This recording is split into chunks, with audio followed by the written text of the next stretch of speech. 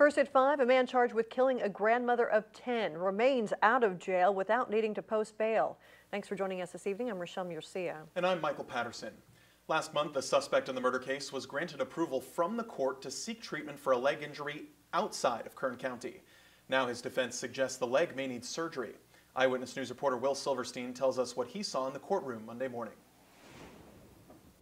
I don't have a particular problem with leaving him out for a short period of time under these conditions, but pretty quickly that window's going to start closing. Karim Reyad sat in court Monday morning nearly a month after being released from Kern County Jail to find out he will remain out of jail for at least another month. The 18-year-old is charged with second-degree murder and other felonies after the death of Gayla Sue Price in April.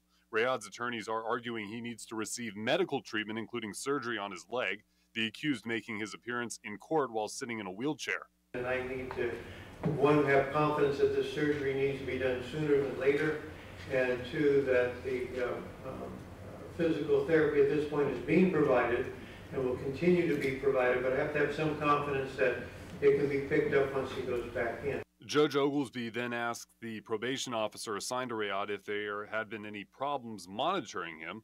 The officer responding there has not been any issues. Reyad fleeing has been a concern for some of Price's family. Also notable today were several people in support of Reyad. Reyad himself also continuing to sport a clean-shaven look and a quiet demeanor not seen in his first court appearance. But Price family attorney Matt Clark says Reyad's recent presentation should have no impact on the perception of him. Well, I don't know if him having a bigger consort of people to follow him into the courtroom has any meaning or doesn't.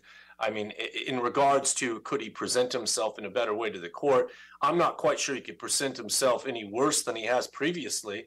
If you look at the history of the case and his court appearances, he's never made a positive impression on anybody that's attended those appearances. A person close with Price's family told Eyewitness News that although they are disappointed in the judge's decision to postpone the review, they were relieved to see Reyad back in court and that he has been cooperating with probation, possibly a sign that he will one day be brought to face justice. Reporting in Bakersfield, Will Silverstein, Eyewitness News.